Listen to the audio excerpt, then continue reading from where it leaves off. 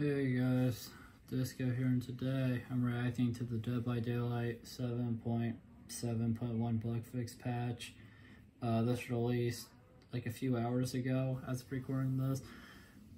Anyways, so the only thing that I know of is from the title of a Scott Jund video, which basically just said that a bunch of problems were fixed. I haven't played this game in so long.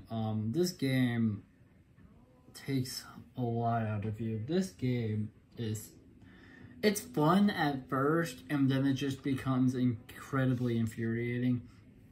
At least for me and Orange, which is why we haven't been playing it much and why there hasn't been many gameplay videos of it. I'm sure we'll go back to it eventually. I don't know when.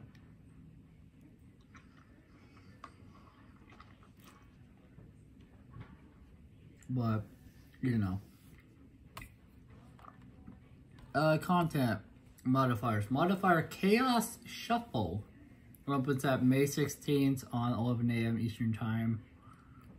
That's in 10 days, okay. This modifier also features an event zone opening at the same time. I don't know if I'm going to play it. I was considering playing through that Blood Moon event thing, and I didn't, so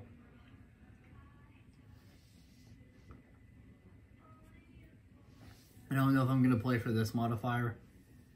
I mean, almost didn't even make a video playing My Little Oni, so I don't know if I will or not. Perk updates. Oh, they touched Ultimate Weapon again. Interesting. Now causes survivors within 32 meters of the locker to scream and show their position, plus based on the killer's position, then gain blindness for 30 seconds as before. Oh yeah, they were like tweaking it, and then they said that its update wouldn't come with that.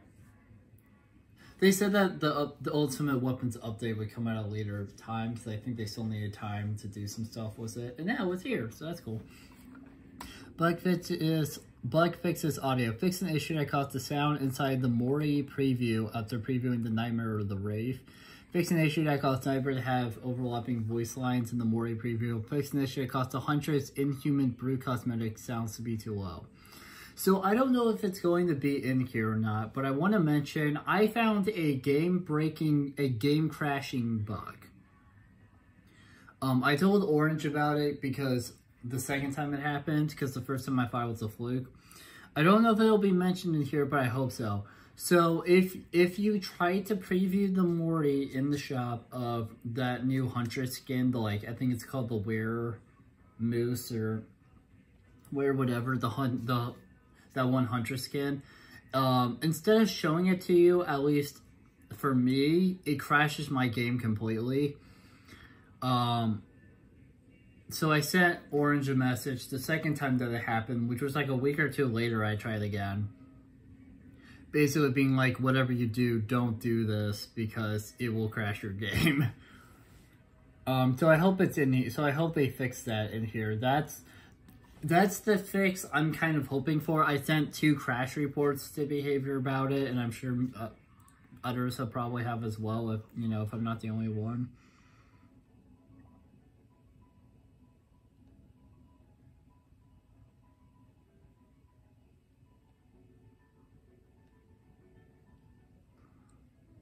So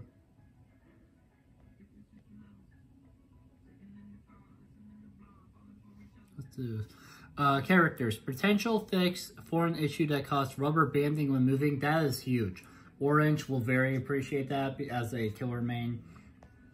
I appreciate that as well. That is a huge fix. If it works, that is huge. Fix an issue that caused a stutter at the end of several interactions. Okay, that's not as huge, but I kind of get it. Fix an issue which allowed victims to be recalled sooner than 30 seconds after launching onto a survivor. Is not supposed to be able to do that, so that's a good fix. Victor now glows red after downing an injured survivor with a pounce attack. Probably MZK and he can be crushed. Okay. Victor can no longer latch on to survivors with the endurance as Vex. So it sounds like after the twins like little rework that they did, which was just quality of life, which ended up just being quality of life improvements because she was too powerful with some of the other changes.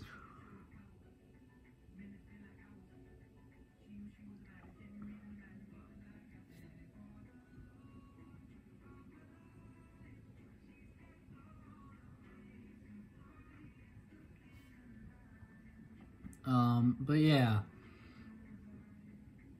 Sounds like Victor broke or something a little bit.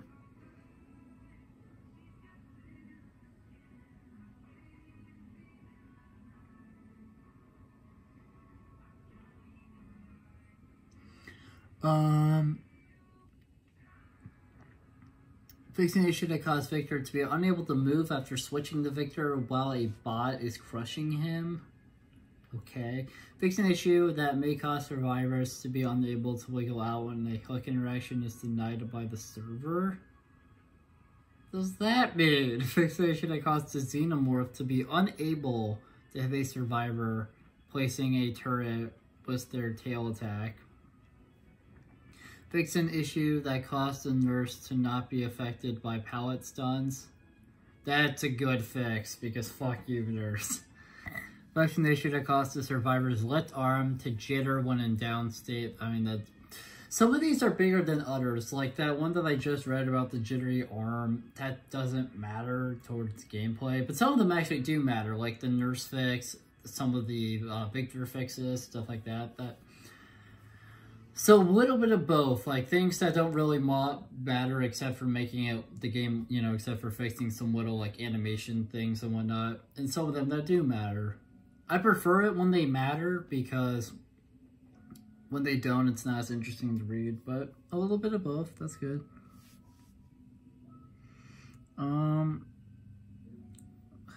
Let's see, where did I leave off? Fix an issue to cause the Legion's post-frenzy hand to snap upwards before entering the self-stun animation. Perks. Toolbox is now properly lose charge when used to charge the potential energy perk. No, that was okay.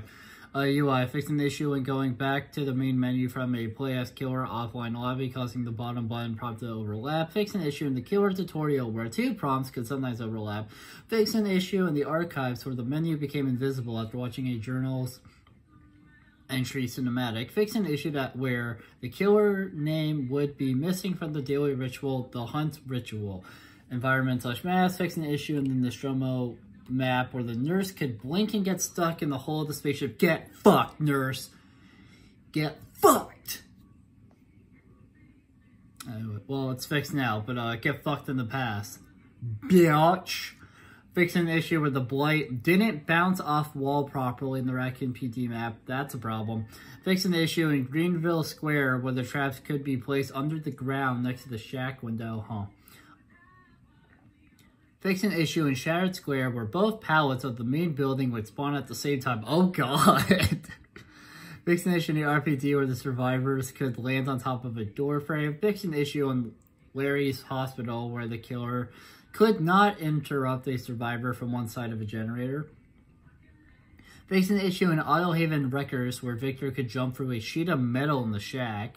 Fix an issue in Greenville Square where the double pallet tile didn't spawn. Fix an issue that may cause Meg to be unable to unhook Dwight during the survivor tutorial. Fix an issue in Dead Dog Saloon where the player camera could clip into a rock. Oh, that sounds awful.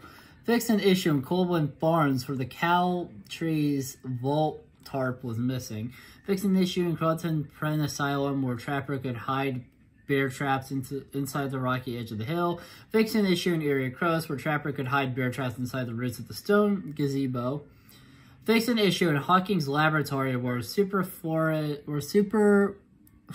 collisions were affecting players' navigation near some closed doors and causing rubber banding.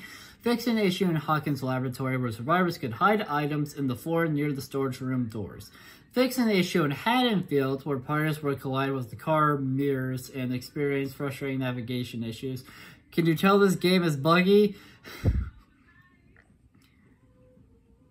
Fix an issue in Haddonfield where the endgame collision cracks would appear on the ceiling of the balcony from one of the large houses. Fix an issue in Midwich Elementary School where killer's vision could clip into a destroyed wall and see outside of the map. Fix an issue in Raccoon City Police Department West Wing where Trapper could hide bear traps inside a pile of debris in the library. Fix an issue in Raccoon City Police Department where players could climb on top of a duffel bag. Fix an issue in Raccoon City Police Department East Wing where players could climb over onto the toilets. Fix an issue in Toba's Landing where the central computer console from the main base was popping with distance. Graphics. Fix an issue that caused bright flashes in the basement and in the endgame screen. Store fix or Excel offers cards now can be clicked entirely without players needing to click on the button. And miscellaneous. Fix an issue where items and add-ons would not get equipped automatically after previously running out of them. So I'm a little disappointed they did not fix the game crashing bug with that Mori that I was experiencing. So with a warning, do not do that. If you want to see that Mori, either watch it online or play as Huntress with the skin if you have it. Because because until that gets resolved, you know, I wouldn't recommend trying to look at it in store because it might crash your game. It does for me. But, oh wow, a lot of things were broken. I did not realize so much was broken. I mean, some of the graphics were broken. The fact that there were so many problems with maps. The fact that there were so many bugs was like, with some of the characters, especially Victor. Victor had a ton of fixes in this one. The fact they finally implemented that perk, they talked about the event a little, they talked about the next game modifier a little bit and stuff. Like, that was crazy. But yeah, thank you guys so much for watching this video. This was honestly a well-needed one. How much like was the environment and maps they fixed and the UI and stuff. They fixed so much in this bug fix patch that I feel confident in saying it's very justified and this is hugely important. They fixed so many little problems that were... so I understand why Scott Jones' video was titled that now, because they really did improve the game by a ton in this one. But yeah, thank you guys so much for watching this video. If you liked it, make sure to like, comment, subscribe, ring the bell.